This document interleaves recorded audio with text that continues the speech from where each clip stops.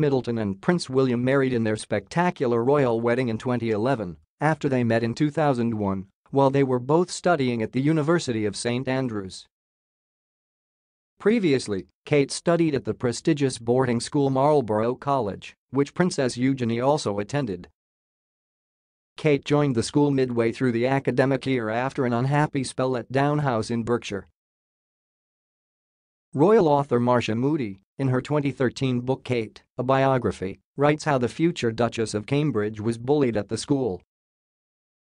She says, "It was a huge shock for Kate. They called her names, stole her books, and when she sat down for lunch they would get up and move."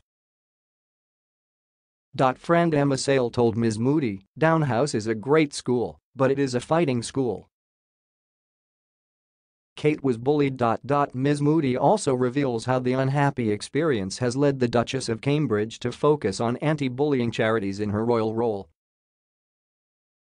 She explains, she lent her support to those who have been through similar experiences when she and William selected the charity Beat Bullying to be one of the organizations their wedding donations would benefit from.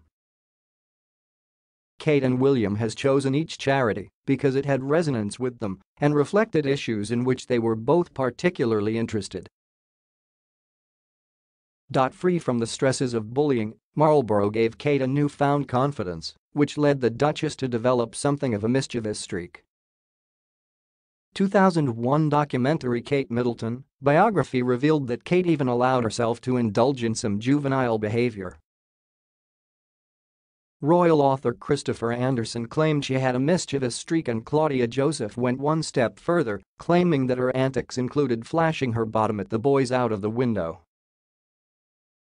Mr. Anderson added, "She was so famous for this at the school she became known as Kate Middlebum."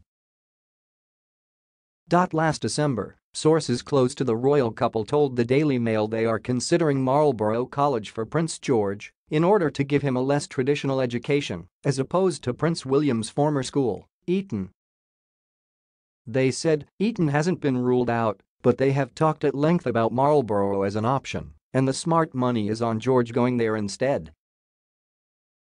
They are very keen to allow George to spread his wings as a child and won't ever do what people expect them to do when it comes to their children." Yesterday, the 36-year-old Duchess caused a stir as she dropped a major hint about a fourth royal baby. On a trip to Northern Ireland, she came face to face with a baby in Ballymena. Clearly smitten with 5-year-old James, she told his father, "He's gorgeous.